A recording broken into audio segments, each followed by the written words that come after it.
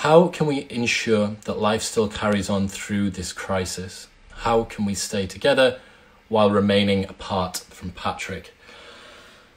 Well, it's a challenge, isn't it? Everyone's experience of life has been dramatically overhauled like that, and no one's had time to get themselves prepared. So the main problem I think people are coming up against is the fact they don't know when this is going to end. And unfortunately, that's not going to change. We do not have an end date to this. Perfect example of this. If I told you I was going to punch you in the leg at some point over the next 24 hours, there's a lot of anxiety in that. Whereas if I just punch you in the leg right now, you know that it's over and done with.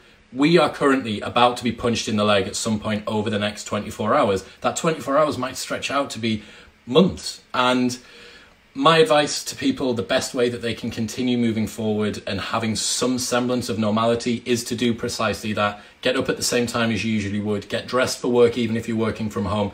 Try and have some exercise. Try and speak to friends and family as much as you can. FaceTime, Zoom, Skype, whatever it might be. I got a friend, David, that writes for The Sun, and he had a virtual stag do last night. So he was supposed to be in Istanbul and he couldn't make it. So him and his friends had a 20-person Zoom chat and they had a virtual stag do last night. Like, I mean, it's a tragedy that this is happening, but what a way to come up with a novel solution to a problem that you never thought you were going to have to face. So yeah, continue to speak to your friends and family, stable sleep and wake cycle, eat well, don't drink too much at home, dress yourself for work, continue to exercise. There's no problems with fresh air, although even that, the Snowdonia, I've seen queues outside of Snowdonia. So social isolation now in nature is actually forcing people to be together.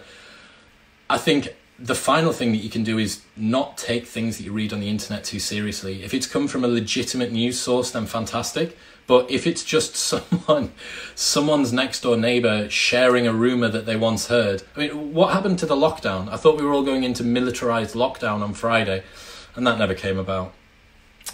Opinion